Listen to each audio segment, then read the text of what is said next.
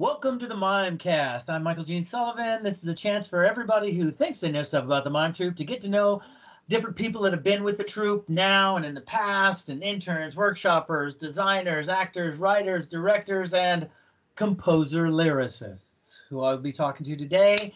The always amazing Bruce Barthol. Hey, Bruce, how you doing? Okay, Michael, how are you? Okay. Rhetorical question, since we already talked about that. Never mind how you are. Yeah, I know. Yeah, this has been quite a journey for Bruce and I, because we've been trying to talk for like 3 weeks now, and we've had so many technical difficulties that it's been just one thing after another. So finally we're having a chance. All right. Okay, so Bruce, now because people want to know, and we get to start at the beginning, where were you born? I was born in Berkeley. Were you? Huh. Yeah. I think I knew that, but huh. So you're quite the Berkeleyite. So what were your folks up to? Why were they in Berkeley? My dad was returned from World War II and was doing the GI Bill, getting a PhD in psychology.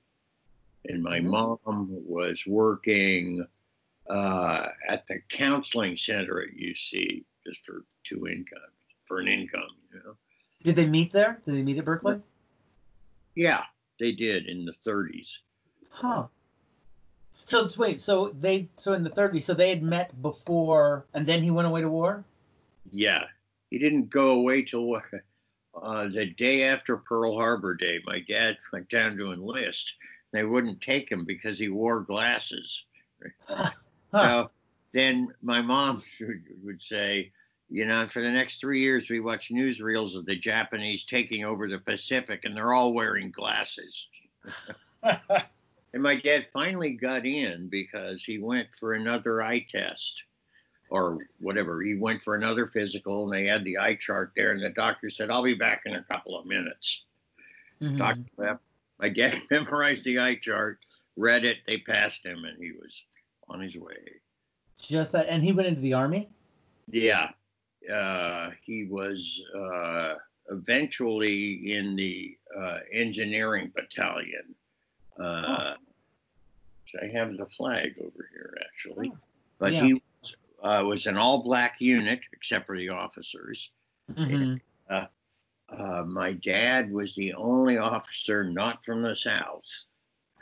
And he was also the only officer who was a college graduate, which he was at that time. Pretty rare, right? He was 20. Yeah. So he was also old, 23 or something, right?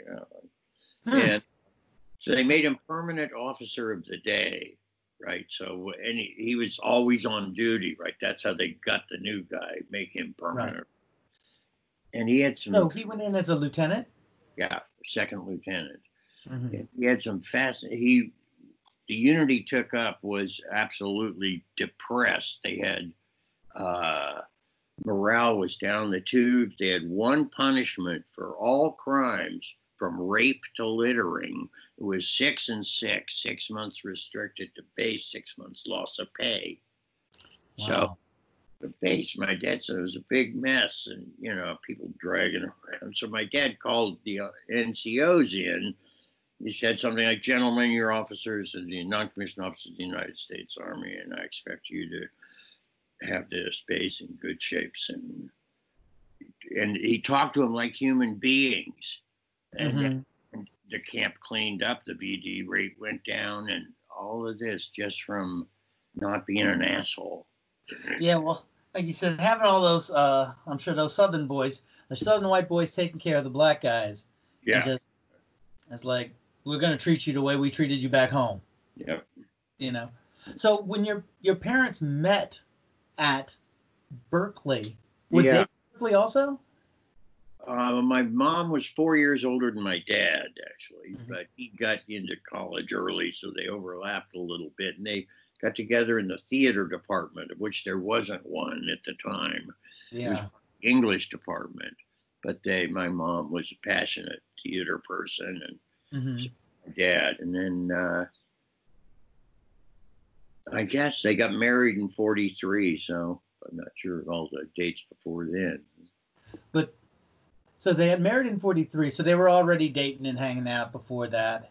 And then when did he go into the Army? 44. Oh, so right at the end. Yeah. Did he go anywhere overseas, or was he always based? He was on a ship called the SS Tabitha, and he really wanted to get into OCS so he'd have a better deal than all the people, So he went to OCS, and it was an all-officer ship. So all the second lieutenants were in steerage, so he spent most of the time on deck, actually. Wow. He was on his way for the invasion of Japan. So, and he was in the field artillery at that point. That's right. And he was a forward observer. Life expectancy was something like 8 minutes. Yeah, that's a tough job. That's horrible. Expecting to not come back, on his way over there. And then we dropped a bomb in the middle of the Pacific in August of 45. Wow. So then he went to the Philippines and spent a year or more than a year. So he had to bring a lot of people over there to get the people who were there home. Mm-hmm. Yeah. Wow. And your mother all this time was just teaching or working at Berkeley? No, I guess she didn't work when my brother was a baby. So, and he was born at the end of 43. So she was, I guess, a housewife or something for a couple of years. Would they, did they live on base? No. My dad was out of the Army when he got out. And when he went in, he just went away, basically. Yeah. Wow. He had a lot of came along. What? When you came along. Yeah. Well, my brother had come along 4 years before, so. Yeah. So, okay. So you weren't an only kid, and you weren't the first kid. No. Which can be interesting. Second, but you got enough space between you and your brother. Yeah. So your parents had learned some lessons about bringing up kids. Yeah. So, they intentionally wanted us spaced like about that far apart, I think. Oh, really? And yeah. Oh, that's interesting that they thought about it. I'm surprised at the number. I mean, I've talked to so many people who were just like, then we had a kid, and that it's not often a very planned thing. Oh, yeah. That's why we got Planned Parenthood. So you grew up in Berkeley. First 5 years. Oh, rough. Just first 5. And then where you guys moved? To State College, Pennsylvania. To Settler County, Pennsylvania. Why? Where the university is. It was my dad's first teaching gig after he got his PhD. Mm-hmm. So we drove across the country and moved to State College, which was kind of great for little kids, maybe. It was the university had a population of like 20,000, but the town had a total population of 30,000. However, they were basically, the town folk were all rednecks of one sort or another. Didn't know the term or use it, but that was kind of, it was very white. I mean, there weren't any other people there except at the university, I guess. And hardly. So that must have been a bit of a shock coming from Berkeley. I mean, having a Navy base in Richmond, there were black people and Asians around. Well, I always thought of Berkeley where they had foreign cars and guys with beards. Even in 1953, that was true. So, and so I always liked that. But, when you're a little kid, you just kind of do what you're doing. So then I was in Pennsylvania and it snowed and that was fun. And walk across the street, there's one more line of houses, and then there were fields, and we used to go camping in the fields. Oh, really? Yeah, it was. Oh, cool. So you could go camping like just basically a block away. Yeah. That sounds nice. It was kind of small townish. So did your father wanted to be a teacher? What did you say? He was doing psychology? Yeah. So he didn't want to practice. He wanted to teach? Yeah, and he wanted to do research on stuff, too. He was a very scientific-minded guy, I think. And he was interested in lots of different things. Mm-hmm. He ran into a problem at the UCLA psych department where they didn't want him to do some of the things that he wanted to do. you know, in terms of like, he was interested in a bunch of stuff. But so he got kind of frozen out of the department. Mm-hmm. He was an associate professor until he retired, and they made him a full professor. So he skipped 2 steps. Yeah. He's punished him for that. Hmm. So what was your mom doing when you guys went to Pennsylvania? Was she still housewifing? Yeah. She also she got a job there for a while too. She always liked him. Mm-hmm. Exactly what it was. It wasn't like in her field. It was just trying to keep busy and do stuff. Yeah, or make a little money. And did your dad? Did he benefit from the GI Bill? How did he? Yeah, he went to college. So he went back. So he'd gone to college, and he get to grad school on the GI Bill. Yeah. Wow. And when he went back to college, that was at Berkeley. Yeah. Oh, cool. Yeah. So it's Memorial Day, but also it was like my sister just reminded me how, you know, she has a house, and it's because of our father, who was in the Army for a very brief period of time, but got the GI Bill, and you know, it's how much times have changed nowadays.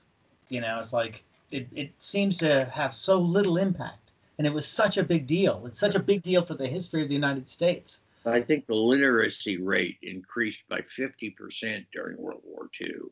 A lot of the country folks couldn't read still, even at that point. So when you went into the Army, they taught you to read. Yeah, see, it's such a big cultural shift. Yeah. These kinds, I've been looking at these things. It's like how we end up where we are today, you know, and just having that, just all of a sudden people be able to read, so they can read newspapers. And like they always say, you know, you go join the Army, and you are going to meet people that aren't from your area. Yeah. You know, it does. When I was a kid in Pennsylvania, there were people in the county who had never left the county. Yeah. You know. It's so, I mean, I remember reading when I was in high school, they said that most Americans had never gone more than 30 miles away from where they were born. Yeah. And now, recently I read it, and they said it's up to 50 miles. Now people are more likely, but it's still 50 miles. It's like, really? I can't fathom that. That seems, I don't know. But anyway, so you guys are growing up in Pennsylvania. How long were you there? 3 years. 3? Yeah. Oh. Came back to LA when I was in the 4th grade. Wow. And we had a hard time. Well, my dad got a job at UCLA. Right. So we moved back. We moved to Los Angeles. Looked for a place to live for a long time, or a couple of months, and couldn't find one. So we moved to an apartment in Westwood. Mm-hmm. And I went to Bellagio Road Elementary School up in Bel Air. It's a long bus ride when they picked me up right to the top. Wow. It was interesting. I remember the teacher asked in one class, how many people were born in California? 3 of us were born in California out of 25 or 30. Wow. And I was only, 8 years old or 9 years old then. He'd already lived in 3 different cities and had driven across the country. Did you drove to LA too? Yeah, every time. We actually made 6 cross-country trips in all in those 3 years. Wow. Yeah.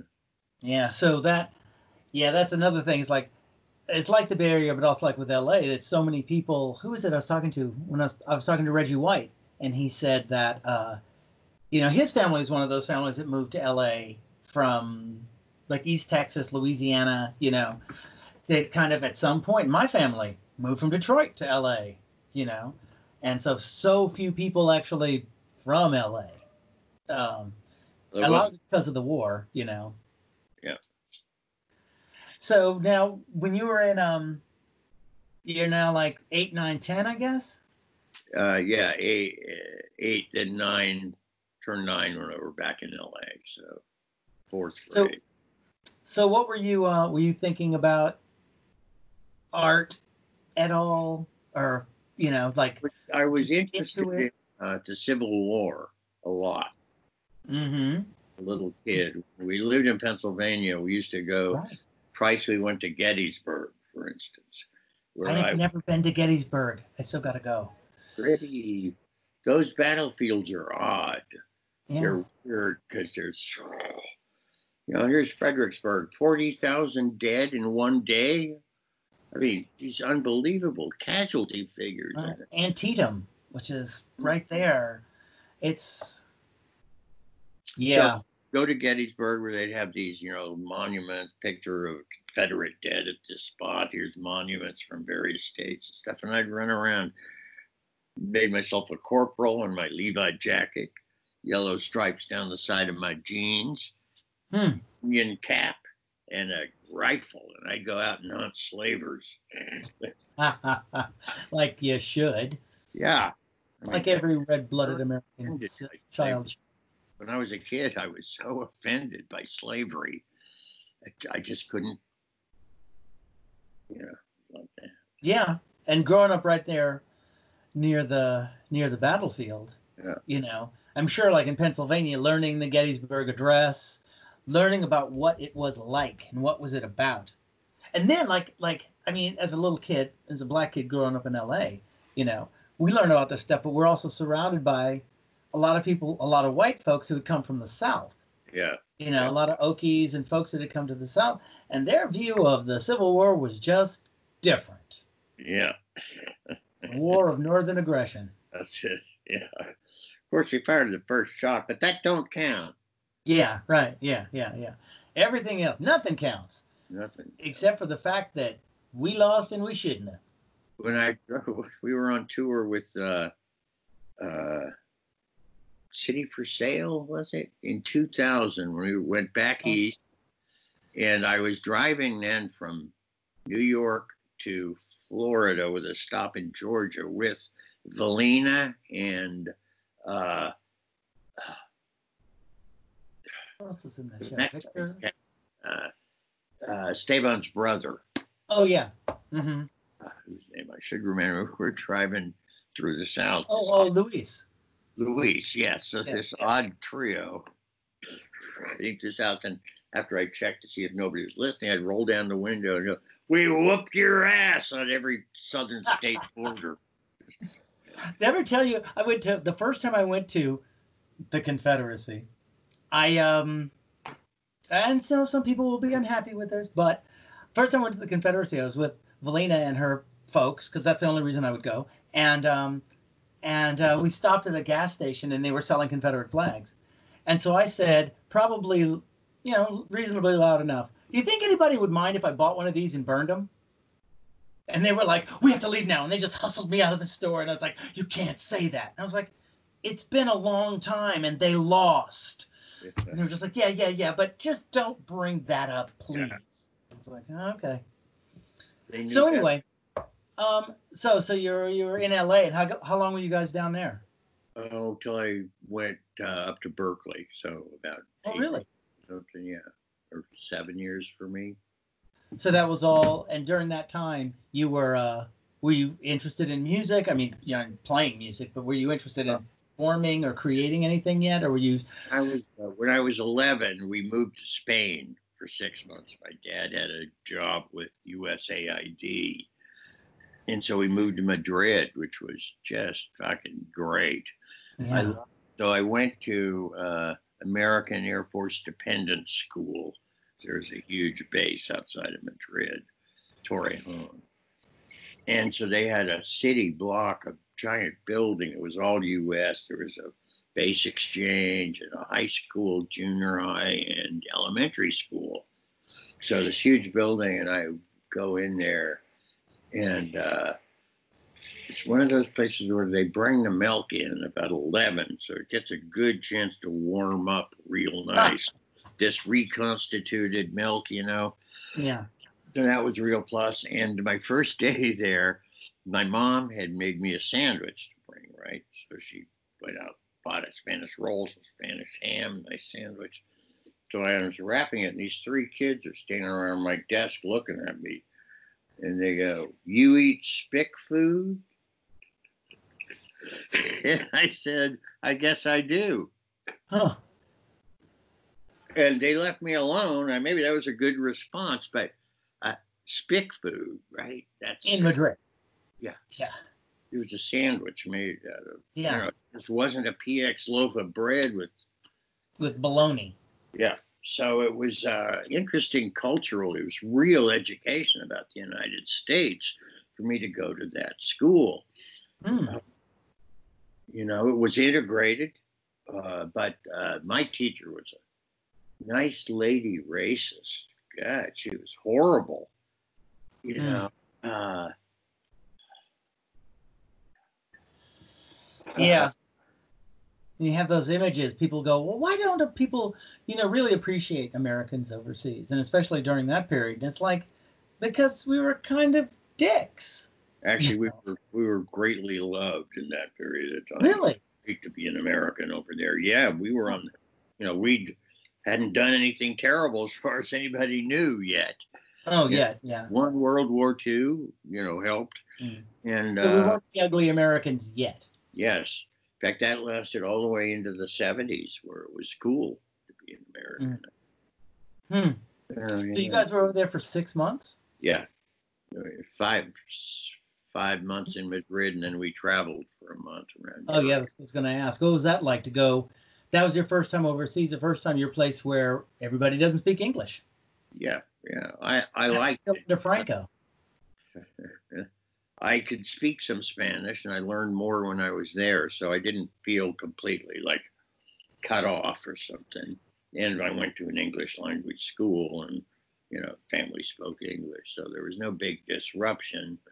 And we all liked it there. The people were real friendly, though real beat down. That country was, I remember the Spanish Civil War entered my consciousness before I went to Spain, at least twice. Once because I think in the book of American folk songs, or the classic folk song book, had Freiheit in it. Oh, really? Graphics on it. I said, what war is this from? I'm trying to think as a little kid. Yeah. And then I were in the Sierra with my mom before we went to Spain, and she's looked around, she says, I bet you this is where they filmed For Whom the Bell Tolls. I said, what's that, Mom? And then before we went to Spain, I asked my mom, are they communists in Spain? She said, no, they're worse. They're fascists. So that was kind of my orientation when I got there. Wow. Were you thinking about that while you were there? Yeah. Like, what is fascist? Yeah, I mean, the Guardia Civil was at the beginning and the end of every village in Spain. There's armed people. There's no obvious repression because they'd already done it so thoroughly. And although apparently the last guerrillero was not killed until 1960, so he was still up in the mountains when I was there. The Communist Party had neglected to recall their cadre. That's Carrillo, the head of the PCA, who's got a very weird history. Wow. So when you come back to the States, you got... We bought a guitar in Spain, too. Oh, really? Yeah. Was that for you or just family guitar? Family guitar, me and my brother, and, whoever else. But, yeah. And... But at this point, you're still not like thinking music as a thing, as a like future. What did you want? Did you want to be a history teacher? Yeah, probably. That was more like it. Wanted to be a history teacher, or maybe a baseball player briefly when I was about 11. So I played in Madrid, and I was real good. Oh, really? Yeah. Oh, what position did you play? Catcher. Ooh, that's a tough one. Yeah, but it's the best position because you play everything you play, and you control the game to a certain extent. Yeah. So, my brother was also a catcher, interestingly, and also a bass player. Oh, really? I didn't know that. Huh. So when you come back, did you come back to LA, or did you come back to? We left from LA and we came back to LA, although we then bought a house in the San Fernando Valley in Sherman Oaks. Oh, wow. And So I was then in 8th grade, I guess. I get out of high school a semester early. So I was a year young at that point. Right. I graduated when I was 16, which I was greatly relieved that I was able to do, because high school was getting to me. Seriously. Why? The bells, all these bells every so often, and I didn't really enjoy being a teenager. I mean, there was by high school there were pre-hippies, and I was one of them. The Grant Folk Song Club and Young Democrats. I was in corps. Oh yeah. Joined 14, I guess, something like that. So you're starting to be active. Yeah. My mom had been active. I remember sometime I was a little kid walking up to the store, and my mom saying, "Nope, not going in there. Picket line, right? We didn't cross picket lines." Yeah. You would.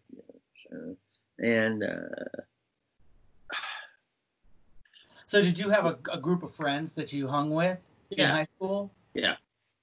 Okay. So you weren't a loner.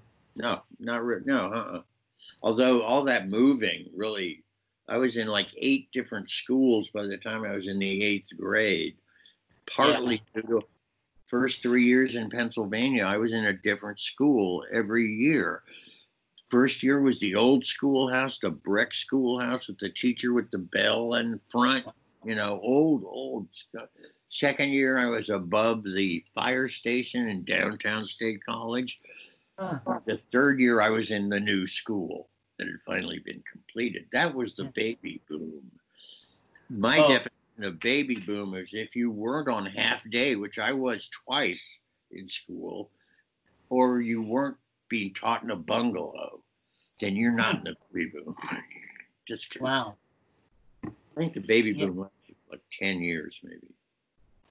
That's another thing that I found in talking to people is the number of people who either their parents were immigrants and somehow they ended up being an actor or a designer or a director or a creator in some way, or they moved a lot. Like I was in 6 schools by the time I got to 7th grade. All right. Yes. Had changed so many times because my parents kept moving, and some people it was like either their parents moved to this country or like, people who their family moved so many times inside of Los Angeles or inside of the Bay Area. So you have to always I feel like you end up being you either go deep into yourself or you become kind of performative because you have to keep reintroducing yourself. Yeah. I thought one thing I observed that I learned through this going to new kid and go up the social ladder, the new kid, you generally enter at the bottom, right, of the thing. And so the only kids that'd be nice to me like the first day were the out of it kids, the loser kids, some of whom were not losers at all, who were actually far. And then gradually I'd work my way up the social thing, and so I could see how it was put together in terms of almost class, and I didn't ever forget those little people who said hi to me that first day. Yeah, no matter how popular you became. That's right. See, I never had to worry about that. I never became popular in school. Really? So how did you end up back in the Bay Area? I went, when I graduated, I went right back to Berkeley. It had been my goal, set to go to Cal. Got in and headed up there in September of '64. So what was your major? History and Spanish, I think, at that point. Okay. And so that was the semester of the FSM. Yeah, and so how was that in your introduction to being in college as free speech movement happens? Yeah, well, I got a 1.98 grade average on my that first semester. 2/10 of a point under a C, so I was on probation. Not only was I not Phi Beta Kappa, but I was on probation. Yeah. But which having both your parents go to Cal, I'm sure was not a thrill for them. They were never really hassly about that stuff. Oh, that's good. Yeah, they've always been pretty supportive. When I dropped out of school, they didn't argue with me that I ought to stay in and finish up or anything. And I thought I'd go back, which I did many years later. But yeah. So what was it like being there during the FSM? Hell of exciting, you know. It was all no one knew what was going to happen, and it was, you know, you got the call, you had to go, and I got the call, and I had to go, you know, to take part. Yeah. Lots of people. It was quite a seminal event, I think. And there were people who I later knew in my life who I didn't realize they were also in the FSM. Oh, really? Yeah, just various people. You were there? Oh, okay. Huh. Well, I guess it's a big college. Yeah. And I remember you at that protest. You were wearing the yellow shirt. Yeah. Hard to pick yourself out in those mass shots of Sproul Plaza. I mean, I think I was there, but I have no idea where. But still, being there at, you know, did it feel? You were saying it's a seminal event. Did it feel like that at the time? Did it feel scary and all that? But did it feel important? Yes, it felt very important. Yeah, and we actually sort of won that one, which is, I don't know if that actually ever strictly happened again, that clearly. Yeah. At the day the faculty voted to support the demands was like, hallelujah. It was just fantastic. Wow. So you kept going after, so the movement doesn't end, but the wave rolls over Berkeley, and so you stay at school. Vietnam picks up its head. Right, Yeah. That summer of '65 is the first Vietnam Day action and stopping trains. That was in the summer before I got back. Mm-hmm. But then, the Vietnam War was front and center from then on. There were teach-ins at which there were two sides to the teach-in in the early days. Yeah. Somebody speaking pro-administration and then the guy tearing him down. That really was an attempt at education, but that left partly because people had nothing to say. Yeah. And I always wondered, so, you know, the Berkeley students are, you know, they're struggling. The folks that are, you know, the freedom riders that have come back to school and all of that. Was there much, like when Occupy happened, there are, you know, young people who are out there struggling, but then there was also this older generation of activists, a lot of them from the 60s, who had never gone away, that were super supportive, and they were right there in the trenches with people. Did you guys feel like there was any kind of support from older generation, not just the teachers, but just people who were like, you know, old unionists? We didn't feel a lot of support from teachers until it was very clear at the end and they voted. There were some who were very pro-student, we could tell, but there's a big unknown in the faculty, you know, what they're going to do. Your question was? But so just people in general, you know, I've heard different things about Berkeley at the time. One was that Berkeley was actually reasonably conservative. Yeah, and that, it was. Town was conservative. So when the FSM happened, student riots were the headline. There were no riots, right? But it was student riots. Autumnal riot at Berkeley. They're just students. They're just doing this thing. And my dad said that when he was a student at Berkeley, the students used to, on big game day, march to downtown Berkeley, walk through theaters, disrupt stuff, stop traffic, all kinds of shit for the football game, and that was okay. Yeah. But couldn't have it, you know. Hey. Huh. You're doing it for the right, suddenly it's a riot. Yeah. Yeah. So how long did you go to Berkeley? A year and a half. Oh, you in and out.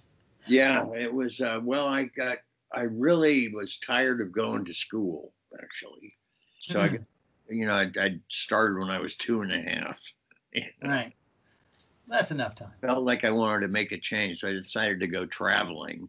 So I needed to earn some money first. So I got a job at the phone company. Oh, really? Yeah, it was pre-pack bell, whatever it was called then, so. Wow. And so. There was a pre-pack bell. Yeah, there was. It may have been Pacific Telephone. Oh, yes. Yeah, I think that's what I saw written somewhere. What did you do for the phone company? I was an installer repairman, so mostly what they had me do in Oakland was take out phones, which was pretty unpleasant. People didn't pay their bill, or it was an empty apartment or something like that. That's the shit. They didn't just shut your phone off; they took it. Yeah. Huh. Yeah. Back then, yes. Yeah. Wow. So how long did you do that? Longest 3 months of my life. Yeah. I can understand that. I used to be able to do my work in about half the day if I, really concentrated. So what I would do is I would take my truck, like park down by Lake Merritt, go and read somewhere for 40 minutes. And I'd go back my truck, park it somewhere else, and then go and do that again. And off the day. So you're 3 months working for the man, and then you get enough money. So now you have enough money to travel. Country Joe and the Fish starts. Really? Yeah, right then. So I'm playing on the weekends. We're kind of working this stuff out, and so at the end of it, that's what I go on to do. So wait. I want to back up. So when did that start? When did you'd been history teacher studying Spanish? When did you start even hanging out and playing music? Well, all through that time, actually, ever since I got to Berkeley, there were always something going on, folk sessions mostly, right? Mm-hmm. And, I played guitar and a little mandolin and some harmonica and a little banjo and like that. And so that was pretty constant. And then we widened the musical scope as the years went on a bit. So people how did you even hook up with these guys to be a musician? How did that little transition? One story. There was a sit-in in Sproul Hall before the big one. It's like maybe November '64, and I bring my guitar in because maybe somebody's there to play. See a guy sit down. That's Phil Marsh. Huh. Do you know Phil? He wrote for the Mime Troupe, and he's been my friend since then. So yeah. Wow. Yeah, that's 56 years, I guess, right? That's how it happened. And so then he invited me over to his house. And the time I went over, we smoked a joint. This is 64. Ooh, that's 20 years in prison then. Yeah. And then we went into the kitchen and made chocolate cake batter and ate it. Those were the days. Yeah. You don't have to worry about cholesterol and diabetes. Just eat the damn cake batter. And Country Joe and the Fish was actually starting when I finished the phone company gig, when I quit. And so what was that? So what year is that? That's like what, 66? 66, yeah. So just in that, now did you guys? I mean, that's that period where it's like all these bands are starting to rev up before the Summer o' Love and the kind of explosion, West Coast explosion of rock. Yeah. When you guys started, was there a philosophy, or you just like, fuck it, we just like playing? No, we were all something on a mission of the era, I was facing the draft. Other people, this stuff was not going away, especially if you lived in Berkeley, So the war and the drug laws and racism were always floating around, Mostly we liked to play, but that was that other level. That's, Joe wrote some good songs about stuff, Fun to play. I felt like we were on a mission. Huh. So what was that? I mean, also did you guys go on the road right away, or did you play around? Were you playing, clubs and stuff in the Bay Area, or what? We mostly played the Jabberwock Club at first. Uh-huh. And then we played other local gigs. Then we got a gig at the Fillmore in the Avalon, which was that's where you wanted to be, right? So we got there. And then we also started to play up to Vancouver. And then not so much in LA. LA's always been a little weird, but we play down there too. Huh. Once Monterey Pop happened, the stuff shifted even more. So was this your income was from the band? Yeah, always. Wow. Yeah. That's cool. We didn't make much at the beginning, I gotta say.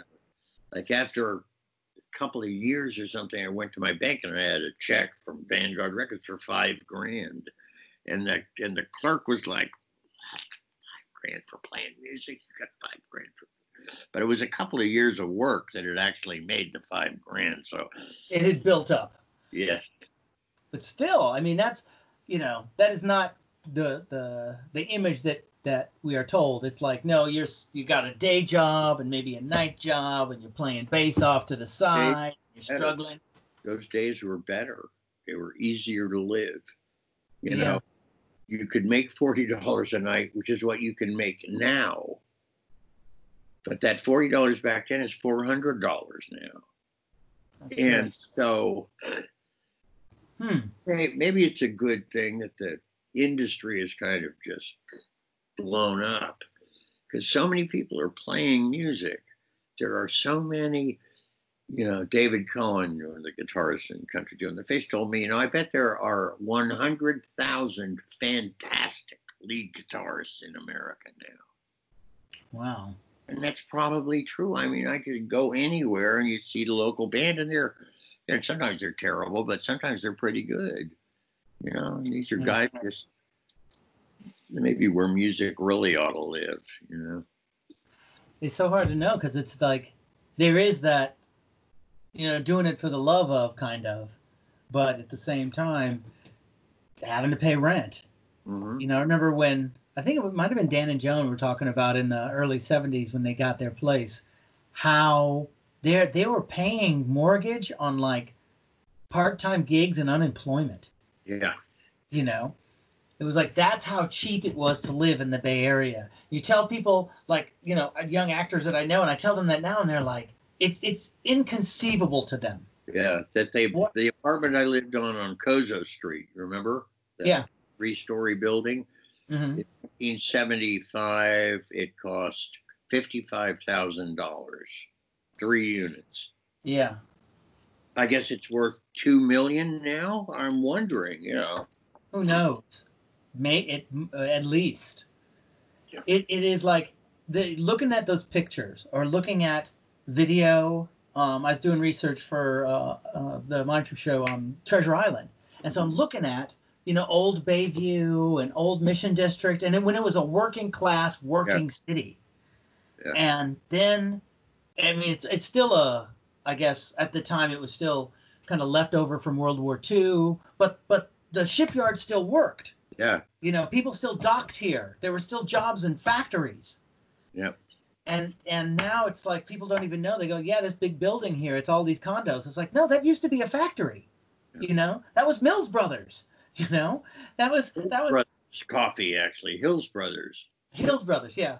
Hills Brothers Coffee right down on the wharf, or right down under the bridge. Yeah. No, that was Folgers. Folgers was right by the bridge. My mother used to tell me when she went to work, she was working in San Francisco when she was pregnant with my mother, so she did work. Mm-hmm. And she would say, when she was pregnant, that she loves coffee, but the smell of the coffee roasting coming off of that would make her ill. Yeah. She passed it. But there were coffee roasters. And Levi's actually had a factory here, as opposed to, what do they have now? A finishing site. It was just different and affordable, and still had a sense of class. You had to dress up when you went downtown. Were you around when that was still happening? Women put gloves on, and it was like downtown. Okay. Yeah, I remember seeing an interview with a guy. I think his father had been one of the owners of the Cleveland Browns, and he talked about how he had a picture of the old days when the guys went to go see the game, when the families would go see the game, and everybody was dressed up to go to a football game. Yeah. You know, they had hats and ties, and you know, it wasn't T-shirts and flip-flops and stuff. That there was this sense of airplane too. Take an airplane, get dressed. Yeah, yeah. That there was just like, this is something special and new and interesting, and we're leaving the house to do something. Yeah. And there wasn't this struggle. It's like nowadays there's a struggle to be casual, and in those days it seemed like more like a struggle to have a reason to dress up. Yeah. You know. So anyway, so you guys started playing, and was it all? Did you start as a cover, or was it all original? Oh, it was always original or folk songs.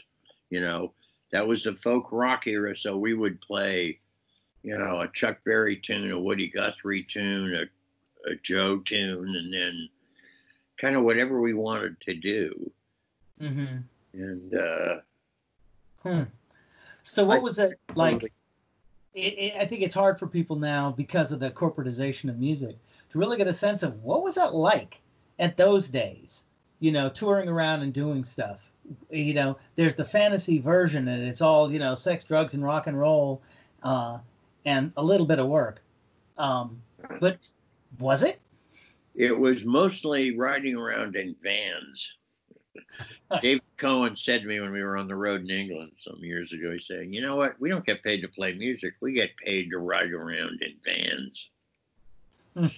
So, you know, unless you're on the next level up, which Country Joe and the Fish got to, we flew to gigs finally all the time. But most bands still, you know, starting out, you have to schlep and, you know, appear places and like that. It's just harder now.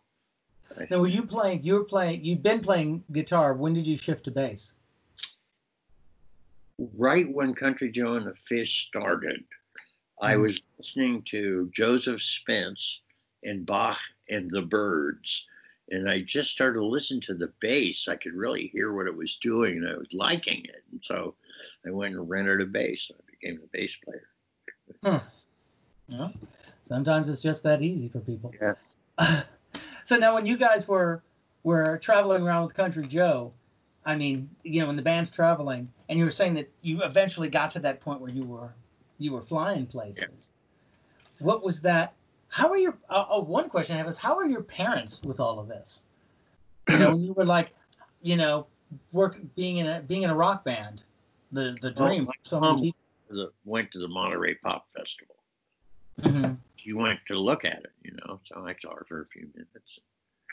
And they were supportive, you know. Early on, right in the first year of the band, we all went to my folks' house in LA, and my dad had some group sessions with us because that's partly what he did as a psychologist, you know. There were some problems in the band, which actually he worked out, ran better for a few weeks, and then everybody forgot and went back to same old. But yeah. Wow. So they were supportive. They weren't giving you a hard time, trying to tell you to get a day job. No, not even to get my hair cut. Oh, that's nice. On occasion. I remember years later when I still would have long hair like I do now. Like you still do, yeah. But my mom wanted me to get my hair cut, so I was going down to LA. I said, I'll cut my hair for my mom. She'll like it. I'll shave and show up. She doesn't notice.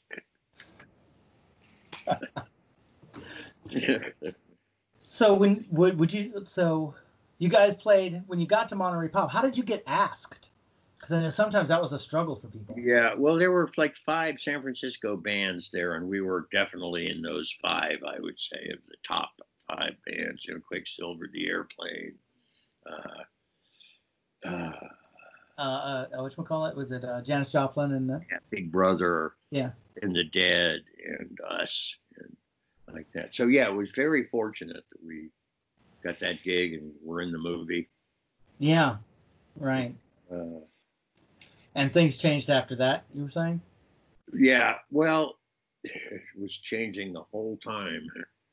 You know, But Monterey was special, I think, because the cops were not bad.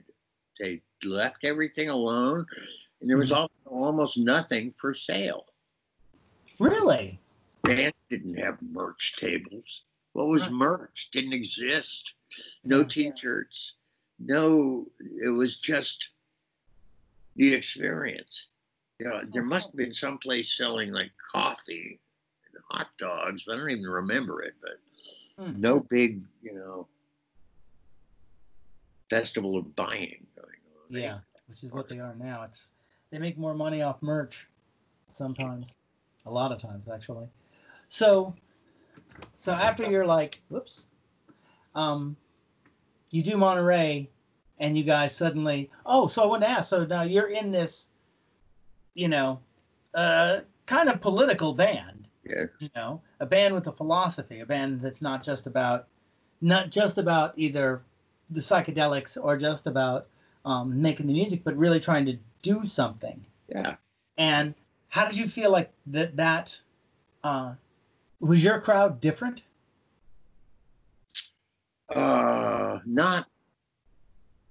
Not originally. I mean, it was kind of seamless band to band. Everybody liked it. Everybody listened to all of it. I assume that by into the 70s, Country Joe. Well, there was always a rock and roll element of fans to Country Joe and the Fish a little bit, like fans, I guess. Right. But then the band kind of, you know,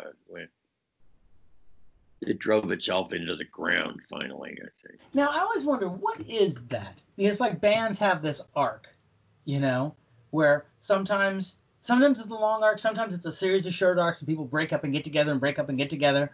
But is it just that everybody changes? Is it that the musicscape changes, the business takes over, or just people just get sick of each other? Probably all of that, but it's a lot that the world you were operating in is no longer the world you're operating in. In other words, if you're meeting with guys with pointy-toed leather Italian shoes on the 32nd floor of some skyscraper in New York, it's different than when you were at the Jabberwock. And, you know, it's a different world. It's, you know, there's money involved and like that. And people change, I think, in the course of that stuff. Yeah. I think that there's so many things. It's like, you know, when you win the revolution, if you win, let's say, then everything changes, and what you do can almost feel nostalgic in a way. It's like we're out there talking about free speech, and then we get free speech. We win the battle, and then so what you talk about has to change. And why people are in the movement, once they achieve the thing that they wanted to achieve, how do they evolve? How do they move on, or do they not? I think partly by just being involved, and then you learn that that's not the only thing. It wasn't only the free speech movement. That was about the civil rights movement and not being allowed to organize for the civil rights movement on campus. Right. And then that bled right into the Vietnam War. And it kept building in numbers too. I mean, the popularity of, I remember once going to an anti-war demonstration from Berkeley, it was probably 67 maybe, into the city, driving in the car, and I looked around the time of the tunnel, you know, I look left, I look right, I look ahead. Everybody's got long hair and they're all going to the fucking march. It was like a mind-blowing that we could have an impact to impact the traffic of the Bay Bridge. You know, that was inspiring to see, or to walk up the top of Market Street on One Peace March, playing in the back of a van and looking down and all the way to downtown. It was like blocks and blocks and blocks and blocks and blocks of people, and we weren't at the end of the line. That was really empowering feeling. Yeah, it's so when the war ends, and Country Joe, for a lot of people in their minds, it's an anti-war band. Yeah. I mean, in addition to everything else, but I think people really, because of the song. Right. Yeah. Yeah, really focus on that. So when the war starts, starts winding down, you know, how did that? Did it feel like a victory? Oh, yeah, I remember when the Vietnam War ended that night. There's some march going on all night in Berkeley, which I didn't go to, but that felt good that night, that the war was over finally. But then, Nixon was still president. Yeah. He'd just done all that terrible stuff. So after the war, did the band, the music that you guys were creating, did it shift to okay? Actually out of the band in 1968. Mm-hmm. It's fired. Yeah. Really? Yeah, because why was it? It's because I thought, for instance, about going to Chicago. We had met with Abby Hoffman and Jerry Rubin about organizing for the big Democratic convention. So we ended every gig with "See you in August in Chicago. See you in Chicago." Then in July, we're somewhere on the road, and Joe calls a meeting and says, "Look, people are going to get hurt at this demonstration. I don't want to be the cause of that. So what I want to do," he says, "I want to take out an ad in a New York and a Chicago paper, not even in San Francisco, denouncing Jerry Rubin and Abby Hoffman for irresponsible revolutionary leadership and urge people not to go to Chicago." I was like, what? So I said, after a few minutes of shock, I go, "Look, Joe, I'll go along with taking out this ad as long as you don't accuse anybody of anything." And of course, they never bothered to take out any ad anywhere. But we didn't play the convention, but we did play Chicago, right? A couple days before. And I remember after that gig, it was weird flying into Chicago. Mayor Daley welcomes you to Chicago. Dailyettes with hats, And that night after we play, we go back to this hotel on Lakeshore Drive. Pretty nice thing, I have my room keys, so Chicken, the drummer, and I, we just go upstairs. I find out what happened is some off-duty soldier saw these three hippies in the lobby, and he ran in and he punched Joe, he punched David, and he punched Barry, and he ran out the other side. They got their little bit of violence in Chicago anyway. Right, yeah, it didn't really matter. Because they said, "Look, we're going to get our equipment wrecked. It's going to be terrible." I said, "We can afford to get our equipment wrecked. We have insurance. Plus, we would be heroes if we actually showed up and stood up for that." And they couldn't see it. So that was in July, and I got the call, I guess, in September that I was fired. How did they do that? Did they just call up and say, "Well, you're out"? Yeah, well, I heard from the manager, Ed Densner, said, "I don't agree with this at all, but the band has voted you out." Joe wanted me out, and the band was pretty dysfunctional at this point, I would say, obviously. Mm-hmm. Yeah. I was fired, which was kind of hard for a lad of 20. I've done that for 3 years, and it's been so. So what did you do then? I decided to go to England. So actually, I made a record first with Gary Salzman, thing I wanted to do on Lodi Records.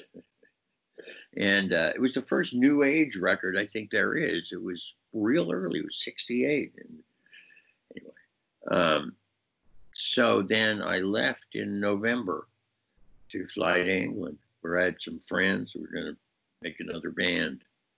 And I remember I watched Nixon get elected at Kennedy Airport, which was Idlewild still, maybe. Yeah, I watched him get elected. Yeah. Did you feel like, well, I'm getting out just in time? Yep.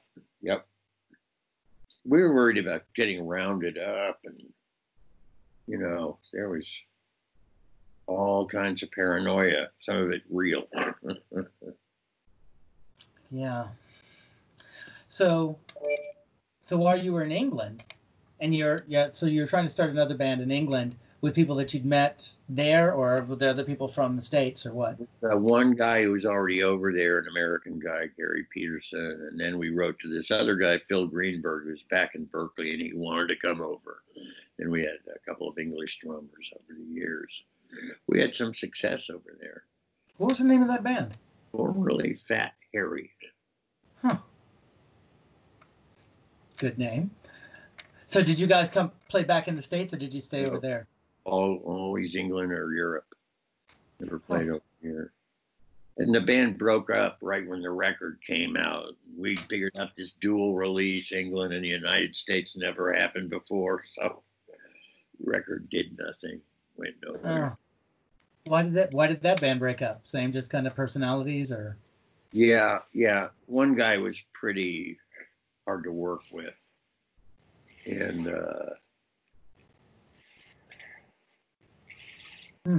yeah, it just kind of fell apart after a couple of years.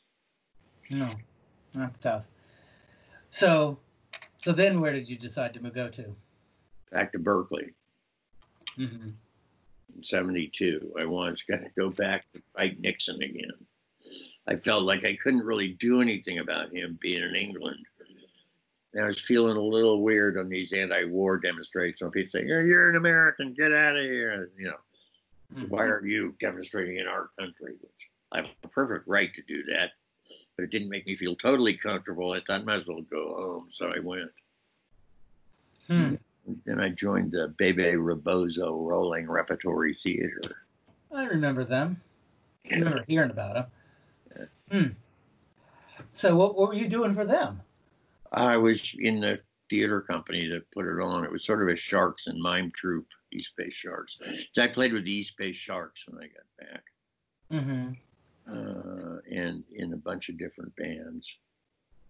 Were you acting with them also, or? Yeah, it was street theater, so. Yeah. Huh. So now this time, is this when you started noticing the Mime Troupe? Or had you already noticed, been aware of them? Before I went to England, I knew it was a Mime Troupe. I'd seen their shows. Country Joe and the Fish actually did. We were on the bill with them at the Matrix for a weekend, or more than that. Something like that. Arthur was in the Mime Troupe then. Yeah. So yeah, right. Yeah. So he was there a long time. Remember when I joined, I think I had a talk with Arthur, and we worked out that when he joined the Mime Troupe, I was 1. So now, had you been interested in composing before this? Yeah, or no, I'm not sure. What I thought songwriting more, right? So I liked the idea of doing that. I hadn't done much, but then when I joined the troupe, Andrea was the songwriter, and I wrote a couple of ditties on the first in False Promises, but then she left, and I was up to me. Kind of is how it felt. The next show was Hotel Universe. So how did you end up with you came in as a band member? Yeah, as a bass player, basically. Just like, did you audition, or did they know you well enough, or what? Enough, yeah. And they knew I was a bass player. Jeff Unger had left. They did kind of violate their no more white people rule when they brought me in. Yeah. There's that period. Well, sometimes you gotta have those rules. And so generally adhered to them. Yeah. So when you came in, like you were saying, so Andrea's writing, she's doing everything. She was doing a lot of stuff, right? She was writing plays, she was writing music, she was acting. I mean, that was before my time, but I was talking to somebody recently, and I'm like, Andrea was doing a lot of stuff. Creative. I mean, she was just doing so many jobs, it sounded like. Well, as you know, you ended up doing a lot of them eventually. Yeah, that's true.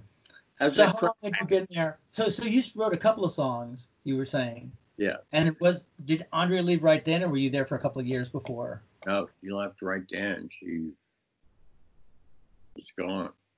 Hmm. And yeah. Were there any other permanent band members? Yeah, there were a bunch. Barry Levitan, David Topham, Ed Levy was in the band and an actor, and that's. Now, I always wondered, like, so when you start with the band, you know, you come into the mime troupe, you were in Country Joe and the Fish. Yeah. Did you feel like, and this was kind of a bit of mind reading, but did people treat you any particular way since you had been the rock star? You know, did you enter as the... Not really. That stuff goes very fast when you're in the mime troupe, right? Mm-hmm. Just people working together, getting the shit done. I liked that, actually. I didn't really like the celebrity thing. It just seemed weird to me.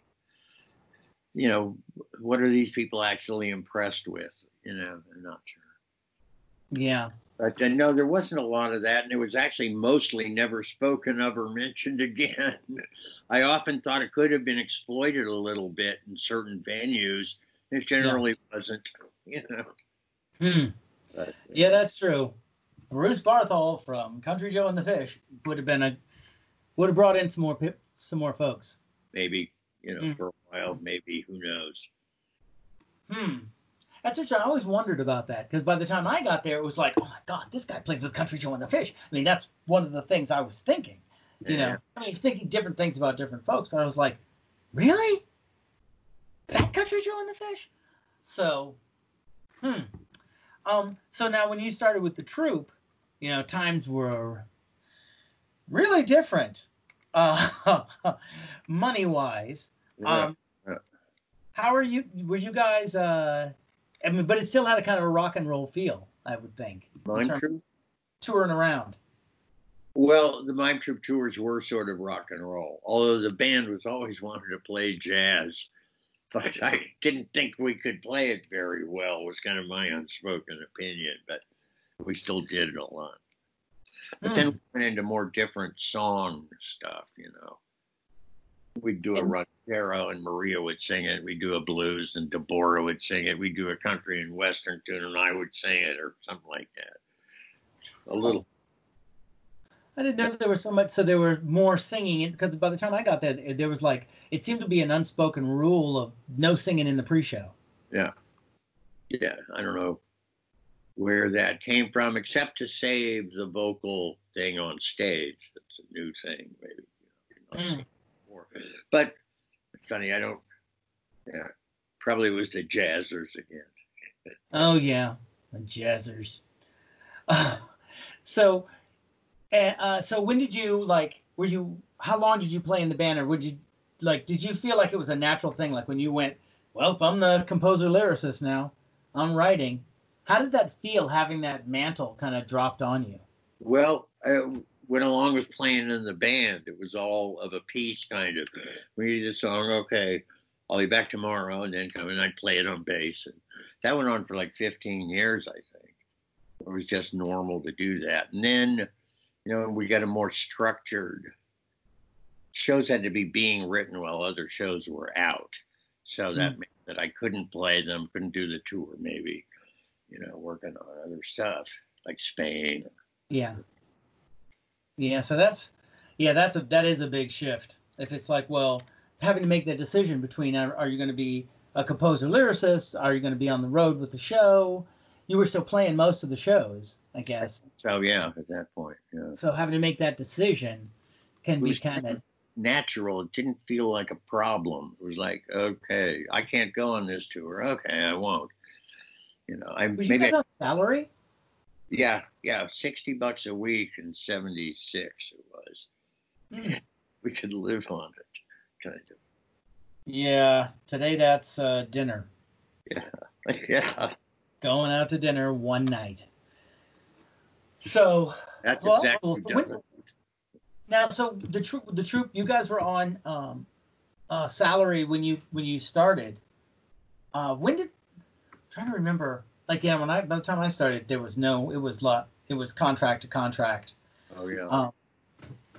So but that's a big difference to be able to be a creative artist on a full-time salary. But you had that through Country Joe and the Fish and through doing this stuff. When you was a question. When you went back to England, did you still have enough dough to keep doing just music, or did you have to get a job? No, I got a $5,000 severance pay from Country Joe and the Fish, which is nothing, but I never was out of money. I always stopped spending when I was down to $2,000 or something in my bank account. So I was always cushioned, and I never blew it. I also never bought a sports car or 4 pounds of heroin or something, So I was fairly thrifty.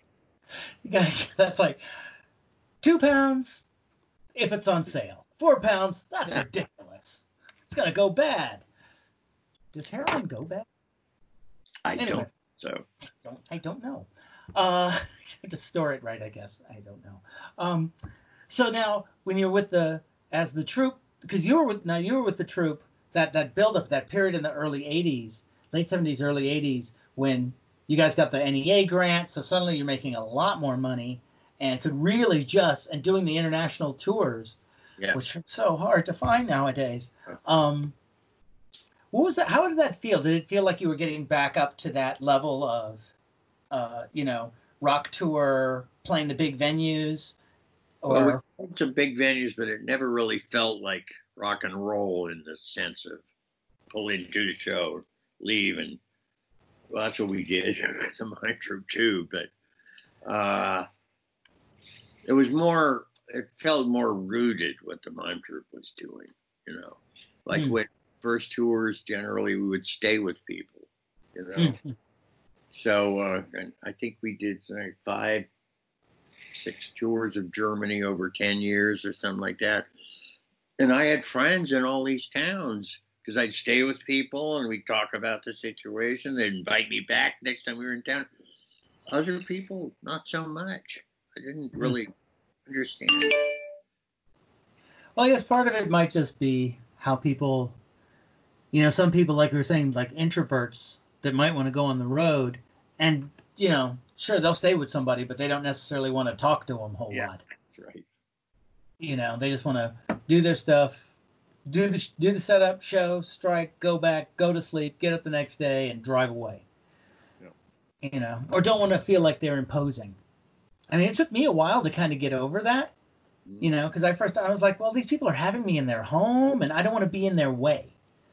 And all they want to do is talk to you, probably, right? That's what they want to do is talk. Yeah, it took me I think it wasn't until maybe my 3rd tour that I was like, oh, this is part of the payment for the thing. What they want, the exchange, is conversation. They actually really are interested. I'm not in their way. They think this is cool. It's like, oh, okay, well that's really different. It is part of the community. Like I said, I was just like, I'm sorry. I'm always apologizing and trying to be like this quiet mouse in their home. So I always had this vision of the Mime Troupe was a version of a guerrilla group, and like a military thing. We follow this regimen, we get this schedule, and we do it. So it felt like we were accomplishing something. Yeah. Well, yeah.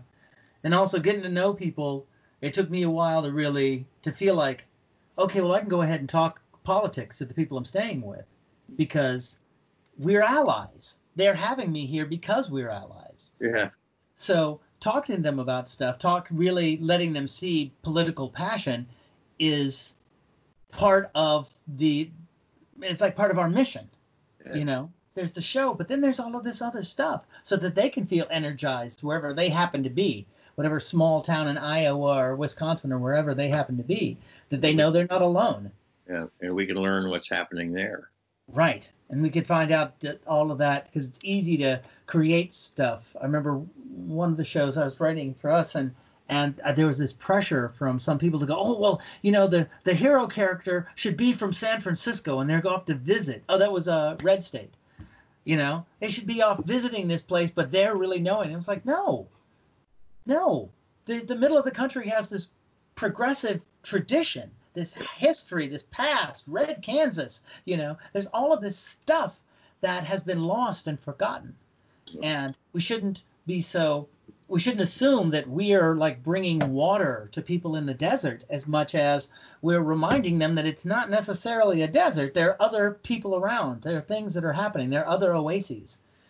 And that's why another reason it's important to talk to the people that we're staying with. So now you were with the troupe for a long time. Some odd years. Yeah, 30. Because when did you? Yeah. Might be 34 if the last show I did was, because I was out for a couple of years and I went back and worked on 2012. Did you work on? Yeah, 2012 musical, right.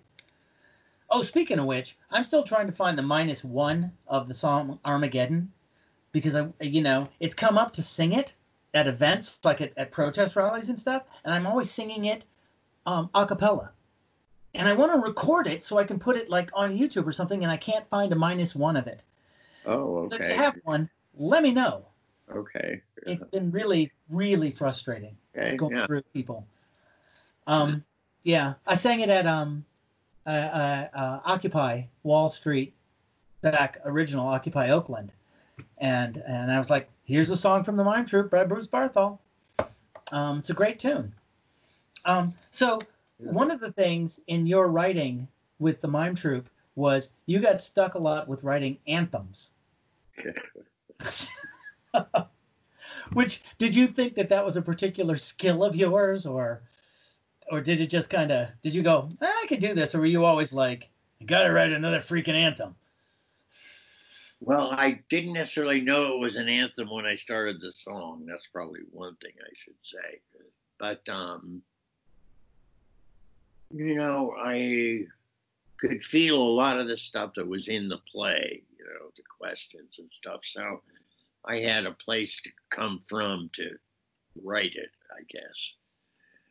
And you mean anthems like This Is the Year? Yeah, This Is the Year, and the song at the end of Eating It. Yeah, that's great. That was a good one. Yeah. And so you're like, having written, I mean, it's kind of weird. People don't always think about it with the Mime Troupe, but it's a bunch of musicals. And everybody doesn't think of it that. Some people think, oh, it's just agitprop, which doesn't mean it's not a musical. Or how the songs work in, like with Brecht, his stuff was very poetic and didn't necessarily forward the plot. Yeah. So would you say you have a particular like theory on writing for musicals? Because really, you're one of the most prolific musical theater composer lyricists, kind of like in the history of the United States, actually. Well,